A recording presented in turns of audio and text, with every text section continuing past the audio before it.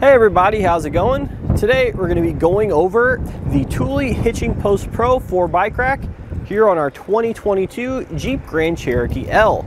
So the Thule Hitching Post Pro is a great bike rack option for you and the family because it allows you to carry up to 4 bikes. Now the Hitching Post Pro is actually one of our most popular bike racks, and it's for a good reason because this is an excellent rack. So there's 2 general styles of bike racks. We have the hanging style bike rack, which is what this is, and we also have the platform style bike rack. Now, hanging style bike racks, where these come into play is they're usually a little bit more cost effective than the platform style, and they're also lighter, so they're easier to get on and off the vehicle. One drawback, however, is that they're not really compatible with heavier bikes because the limit for most of them, this one in particular, is going to be 35 pounds. Therefore, if you do have those heavier bikes, you will need to look into the other style, which is a platform style rack. So this particular one here has 3 points of contact, and the reason that's important is a lot of the hanging style bike racks only have 2 points, which is just 2 straps on the top of the frame there. Having this 3rd point of contact down here on the seat bar post, this is going to stop our bikes from swaying back and forth as much, therefore they're not banging into one another. So when you're ready to get your bike off, it is very easy. We have these little straps at the top here. So these are basically just pull straps. You just pull them to elongate the opening there, and then that frees them from that little knuckle. So one thing about these straps is these things are very, very durable, and they have multiple holes to accommodate different bike shapes.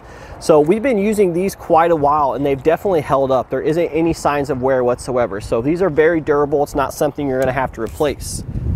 But we have 2 on the top here, and as we said, anti-sway on the bottom here for a total of 3. We'll just pull that one out, and now we're ready to lift our bike up and off the rack. So one thing I do want to point out is that this bike rack here is mainly designed for these types of bikes that have that horizontal top tube here.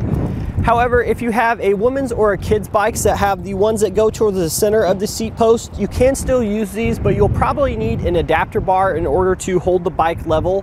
And this adapter bar is sold separately, but it is offered by Thule. So now that we have the bike off, we can take a closer look at our cradles here. So just overall, first glance, these are pretty durable. They're kind of like a mix between a rubber and a plastic, so they're definitely going to hold your bike nice and snug. Now we do have these channels at the bottom here, and what these are for is those bikes that have brake cables running on the underneath of the frame. Basically, if you were to just sit those on a flat cradle, they're going to scrape the bottom of your frame, which is not something we want. Having this little integrated channel in here allows you to protect your bike's frame and the painted finish. So our bike rack does allow you to carry up to 4 bikes at a time. Now keep in mind, you could only carry 1, only carry 2, or only carry 3. You don't have to carry 4.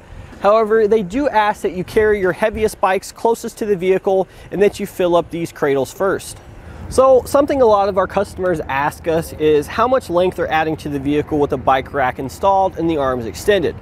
So if you would like to know that as well, we can give you that simple measurement here. So from the back hatch to the outermost point of the arms, you're looking at about 44.5 inches. So let's say you guys park in a garage and this adds a little bit too much of the length to your vehicle. Well, we can actually fold these arms down for a more low profile finish here, which is what a lot of people actually do with the bike rack when they're not using it, opposed to just taking it off.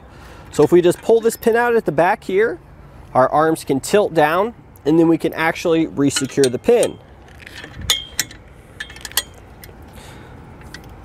So now that we have the arms down, as you can see now, our overall length of the vehicle, it's much less. We're looking at about 21 inches to the outside of the cradles there. So if we did leave the bike rack on the vehicle permanently, even when we're not using it, that could potentially pose a problem. What if we need to get something out of the hatch?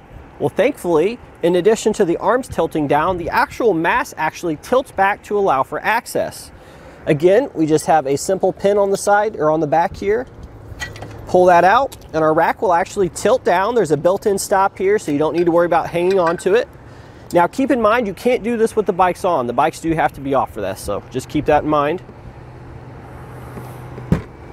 As you can see here, we have plenty of room to open our hatch here and get anything out that we may or may not need.